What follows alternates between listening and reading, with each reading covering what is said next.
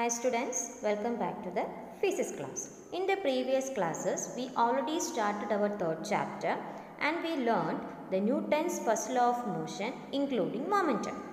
The first law of motion defines force and inertia. Okay, and today we are going to learn the Newton's second law of motion and it shows how can we measure force. So, let's try to understand how Newton's second law of motion helps to measure force. Newton's second law of motion. This law states that the rate of change of momentum of a body, that is mv minus mu by t, is directly proportional to the unbalanced external force acting on it, that is the force capital F. So, F is directly proportional to mv minus mu by t, and here m is common. So, we can write it as F is directly proportional to m into v minus u by t. And we already know v minus u by t equals a, that is acceleration. Therefore, F is directly proportional to ma, mass into acceleration. And using a constant k, the above relation can be written as F equals k into ma. If k equals 1, then the equation changes to F equals 1 into ma. Therefore, F equals ma. So, once more, here F is directly proportional to mv minus mu by t. That is, the rate of change of momentum is directly proportional to the unbalanced external force. Here, v minus u by t equals acceleration. Then the equation changes to F is directly proportional to ma. By using a constant k, the proportionality sign changes to equal. And it can be written as F equals k into ma. If k equals 1, then F equals 1 into ma. That is F equals ma.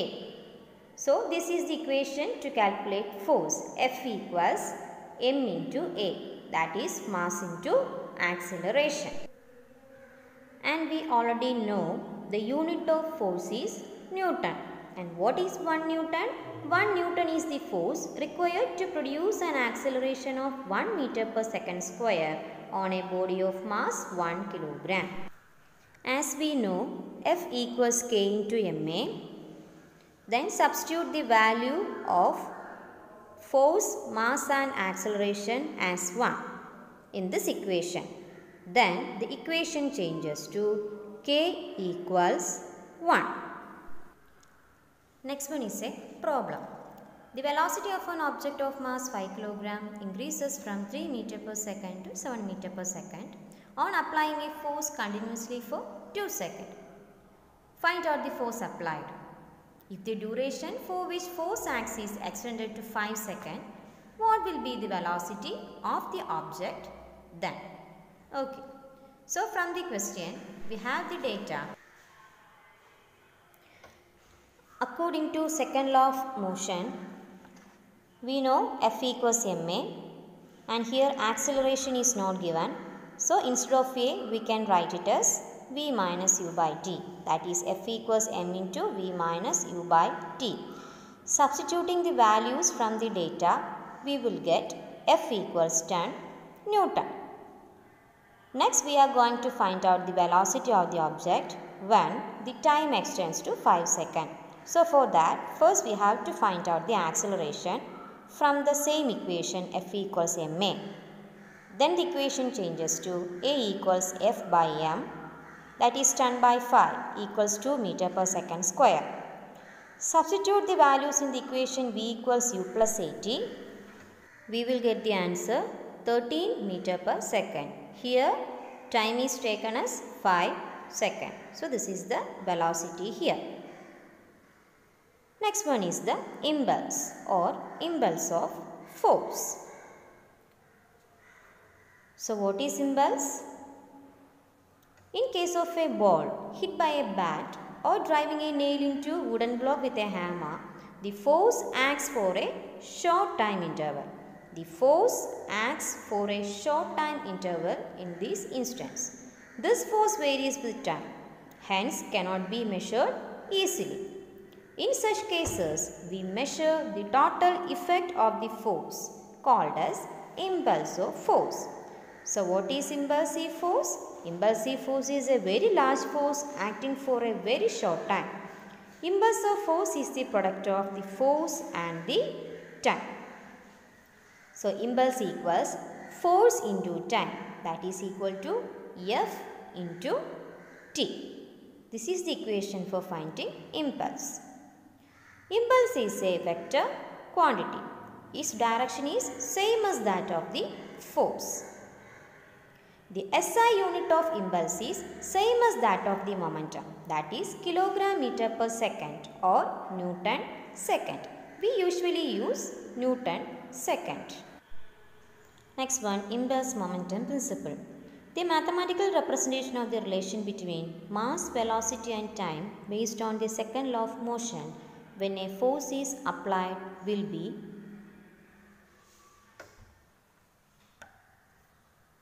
F equals m into v minus u by t, and we know impulse equals F into t. If we substitute the above equation in this, the equation changes to impulse equals m into v minus u by t into t. As t is common in numerator and denominator, t cancels each other.